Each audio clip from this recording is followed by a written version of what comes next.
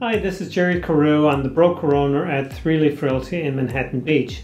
Now that we're in the middle of our pandemic, I'm making a few videos about the neighborhoods here in the South Bay. Today I'm going to talk a little bit about Manhattan Beach. It's relatively a big area broken down into so many sections, and in a short video I can only give you a snippet. I live and work in Manhattan Beach. My office here is in East Manhattan. East Manhattan people like it because it's got the larger lots, 7,500, so not only can you have a good sized house, you can also have a backyard. The high school is here also in East Manhattan. That's where my kids go, great high school.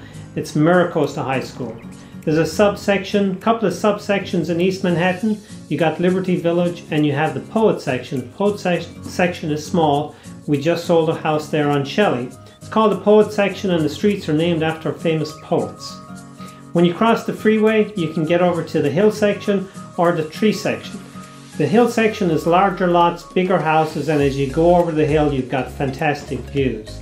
The Tree section is smaller lots, 4,500 is a kind of typical, so you've got a good sized house, but you really don't have much yard. Then when you get past Valley Ardmore, you have the Sand section. Valley Ardmore does a wood chip, which used to be a train lines way back. People run on that all the time. Sand section, smaller lots. Some of the typical lots are 2,700 until you go all the way to the beach where you have some bigger lots.